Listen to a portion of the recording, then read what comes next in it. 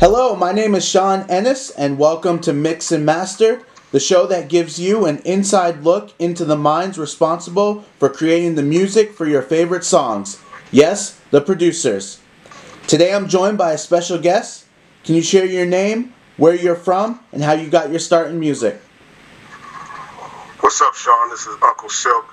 I'm out of Rock Island, Illinois. It's just west of Chicago. I know you Southern folk probably equate everything in Illinois with Chicago, but I got my start early hip hop days of the classics, LL Cool J, and all that. So that's where I come from. Now, were you born and raised in Chicago? Absolutely. So can you kind of describe the wave and what it was like, the rise of Chief Keef? A lot younger. That cat's a lot younger than me. I'm more of the Twister, you know what I'm saying, tree. But I mean, Chief Keef and the other youngins up there. I mean, they're really doing their thing. And all the drill and the thing the sound that's popping right now. They got it locked as far as the Chi-Town, the Chirac scene. And did that movement and sort of really kind of like hip hop for a few years was really heavily tuned in to Chicago and the drill scene. Did that have a wide-ranging effect on the Chicago music scene? I feel it did, especially for that lane or that age group. You know what I'm saying? So you still had the more traditional hip hop lane, but I mean the kids just took over, basically, for real. Now talk to me about how you got your start in producing. Well, I actually started from DJing first, and with the beat mixing, you know, to extend certain parts of songs and the break beats, and then that just naturally transitioned into making your own drum sounds, and then playing chords behind those, and getting your homeboy to lay down a little bass riff on top of that, and doubling up snares and drums and stuff like that. So it was a natural transition from DJing to production. And a lot of producers have that DJ background. Why is that such a smooth transition to go from DJing to actually creating music? Because as a DJ, you control the crowd, right? You have to have a good sense of what the crowd is vibing to, right? So that enables you as a DJ to kind of lock in to sounds and different things that the crowd will respond to. Even it could be a down tempo joint, right? It could be a down tempo J. Cole type joint, but if you hit melodies and chords just right, bam, you're in pocket, and you'll get that response. Now, you mentioned having a musician play a bass riff. So, yes, sir. You're a producer who's not just making everything from on the computer. You have musicians in the studio with you that you record? Absolutely. That's, I mean, I'm a producer that just refuses to get locked into any one lane or sound or style, right? So, and of course that comes from DJing, right? Because you have to play sometimes you have to play all types of music at a party to rock a party. So again, there's that transition from DJ to producer that kind of gets in there. And my favorite producers are like that. I mean, DJ Quick, one of the most underappreciated producers there is. I mean, that dude, he's just serious, and everything's like live musicians. I mean, everybody samples a little bit, and shout out to sample-based creators, because I'm one of them too. But having dudes behind you and playing with it, that's dope. I mean, expands hip hop and it keeps it growing, in my opinion. Now, you mentioned DJ Quick. Can you tell me what it is about him that you really respect so much? Grooves, sounds, creativity.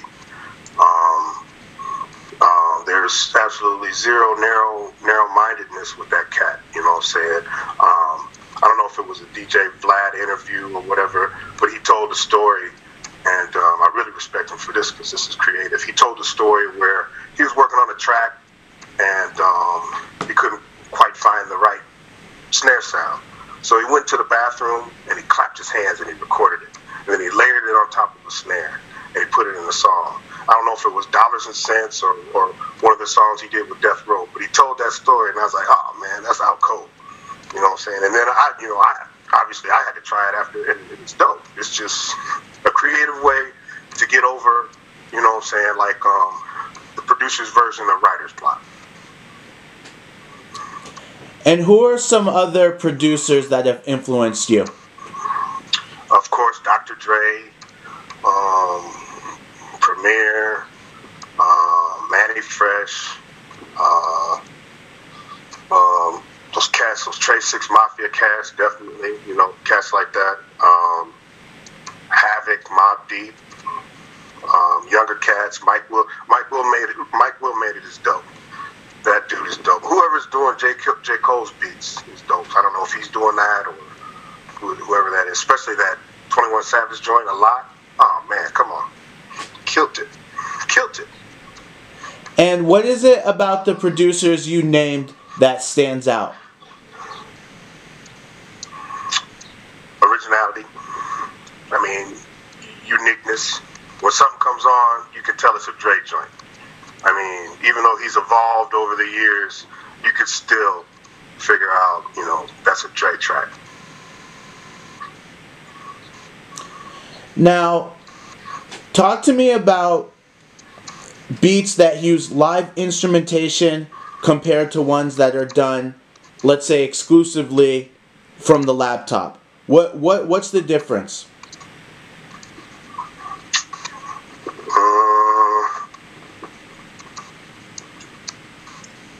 The instruments, they just give it, I guess it's just a little bit more warm, and it's just, I don't know, it's just like a vibe, you know.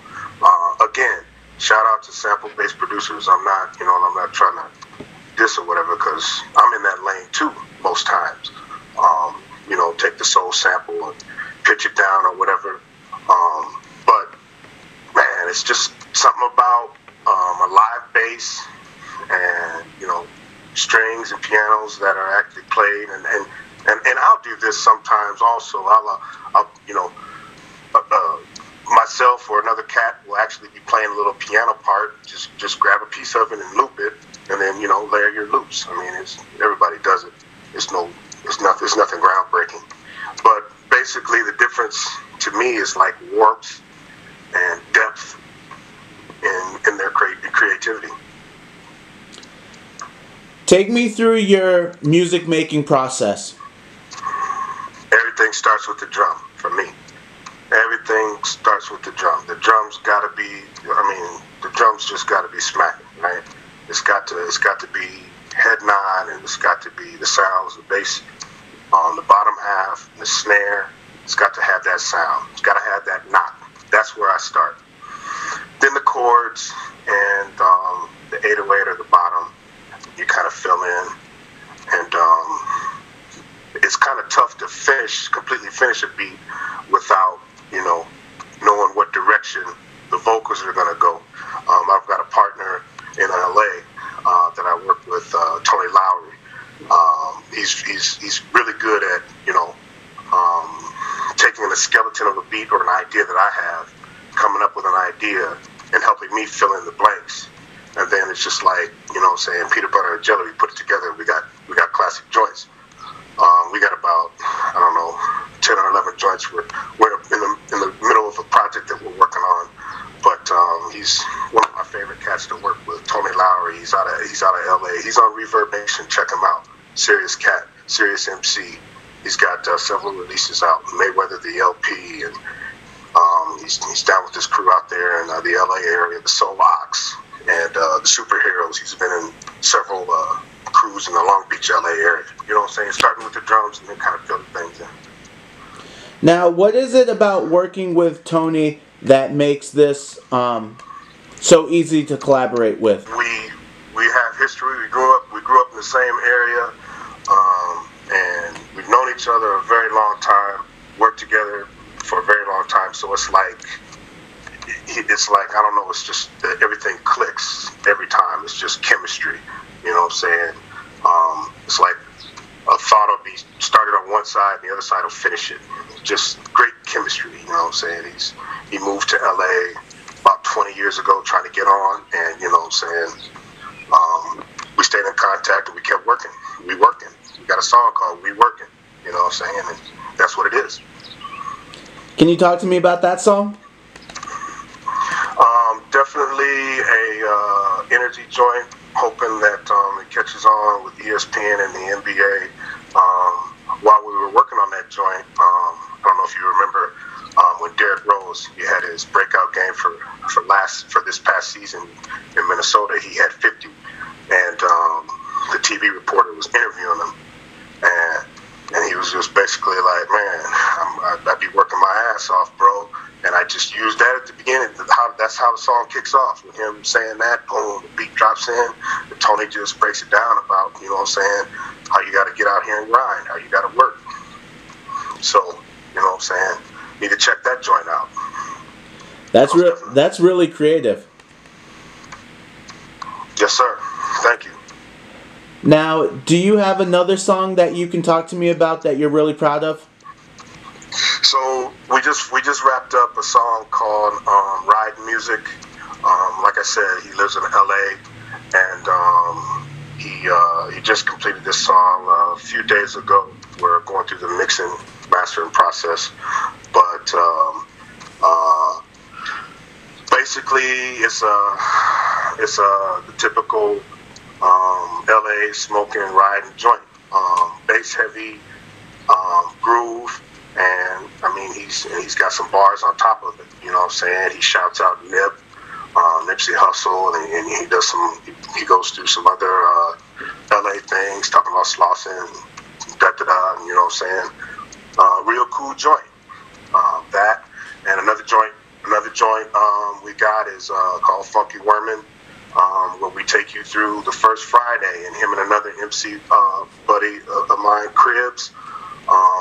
They just hit you with all kind of Friday references and Big Worm, and this is just another couple of dope joints you have to check out. You know what I'm saying? There's cats out here that's like, you know what I'm saying, right on the cusp of breaking through. That's, man, very, very talented, man. That grind, that just, you know what I'm saying, they need that exposure. And they're in big cities like LA and Detroit. I mean, I had opportunity to work with a cat named Oddball from Detroit. He's on his grind too. So that's what it is. What makes you want to work with a particular artist? If they got to be able to spit a little bit, man. You know what I'm saying? It just can't be. It's got to touch me in some kind of way lyrically. I mean, you just can't just be saying anything, and you gotta have some kind of little, you know, style or whatever. Because, you know, I mean, you can have the dopest beat in the world. If you got garbage lyrics, you just got garbage lyrics. Now, how can producers promote their work? So, for me, that's the most challenging part, being in being now living close to Chicago, but not being in Chicago. Of course, social media makes it a hell of a lot easier than it was back in the days, with Twitter, Facebook. But I've chosen to go the website route. I've got a nice little website, you know what I'm saying, that I can throw around if somebody wants to check out beats I've made, and, you know, learn about Uncle Silk and Ill Technique music. You know what I'm saying? You just go to the site or the Facebook joint. Reverb Nation, that's another good tool. SoundCloud, of course. And just, you gotta grind, I guess, you know what I'm saying? I'm still way under the radar, so I guess I haven't been grinding hard enough, you know what I'm saying? So that's what it is. Now, talk to me about Ill Technique Music. Definitely, that's like my publishing company. That's the brand. Illinois, Ill Technique. Kind of referencing the DJ origin techniques. You know what I'm saying? Ill Technique Music. This cat, you know what I'm saying? You hear the music, man, that cat's ill with it right there.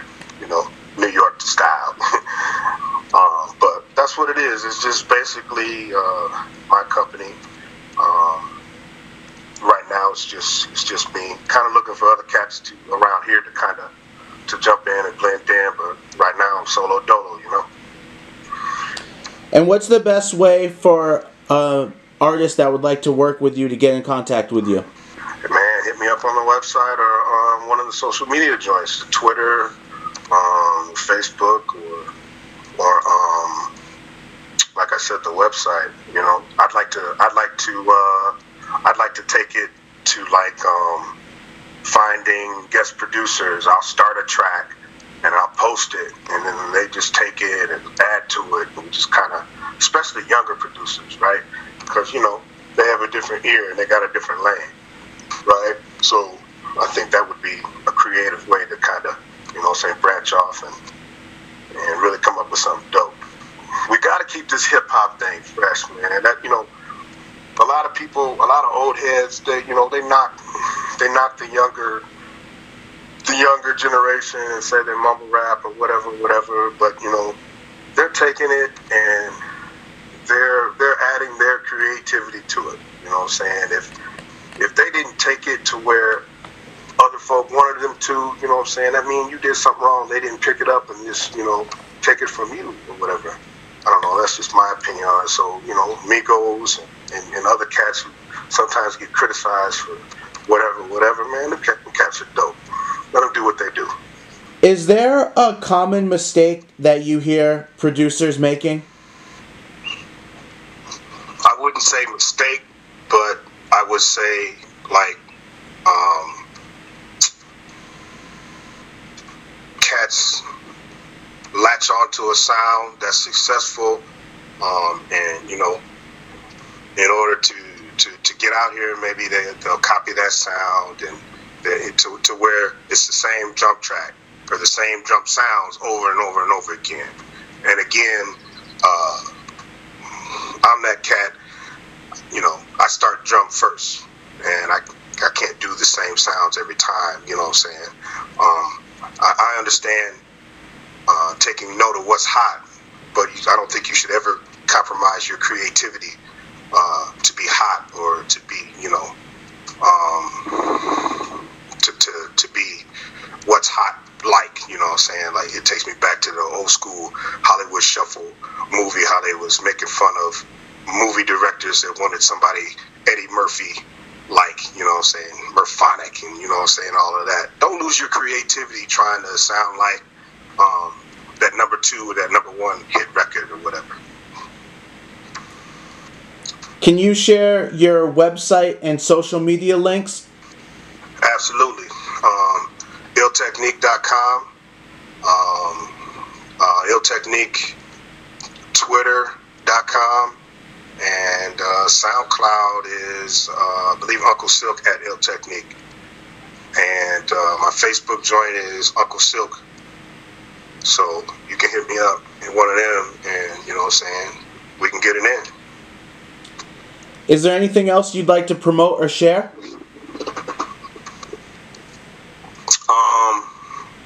So I'm like, I'm not just locked into hip hop. I've expanded off into like pop and R&B. I'm working with a young cat on the rise from Iowa, Alex Rush. Really talented cat, guitar player, singer, and another young lady from Detroit, like a soul rock singer. Her name is Crystal Ray. So I'm excited about working with those two. And like I said, my man Tony Lowry, he brings it. He's an MC. He don't just be out here rapping. He's an MC. You know what I'm saying? What's an MC? You know what I'm saying? Throwing a track don't matter. He's gonna tear it down. You know what I'm saying? Some rappers, they need a particular type of beat or a particular type of lane. Tony Lowry, man, just put a beat on him. He's gonna rock. MC to the fullest. That's what's up. All right, I'd like to give a very big thank you to my guests for joining me here today on Mix and Master. As always, write your comment below. Make sure you like, subscribe, and share this video.